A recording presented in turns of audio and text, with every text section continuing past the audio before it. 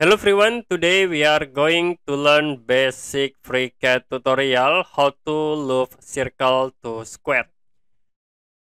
I will create new drawing and you can change into part design, create body, create sketch. I will choose top plan.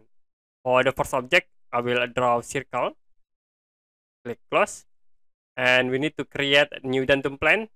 Don't forget to change for a Z direction, select into 50, click OK to apply. After it, select the plan and create sketch. And the second object, I will use this rectangle tools from center point to create square. And click close.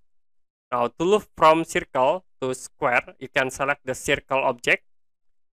Click on additive Loft tools and then click add section.